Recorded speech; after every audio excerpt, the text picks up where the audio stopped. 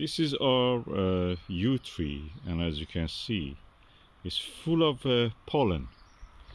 And I'm going to take a few samples of this, shake it practically on the slide, and add a little water so they become transparent, and study them under the microscope. And let's see what we find. So I've now taken the pollen sample. I put it on the microscope slide. I've added a little bit of water, and let's turn this microscope on and look through the lens. This is a binocular, so I will see it with binovision.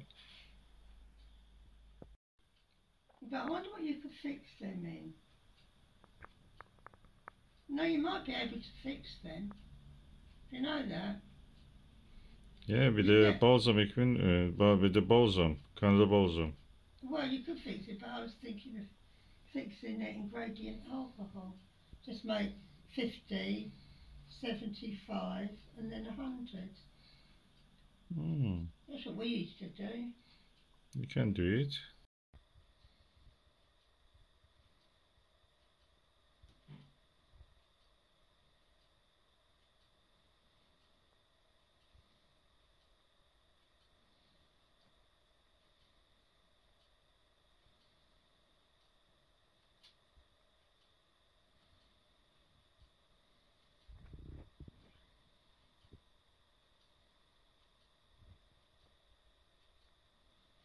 Be petrol to go a very long way.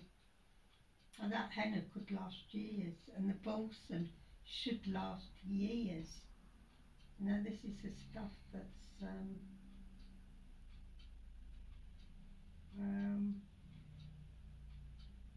refuse of quantity. So if you want to look at, but you can look at all sorts of things.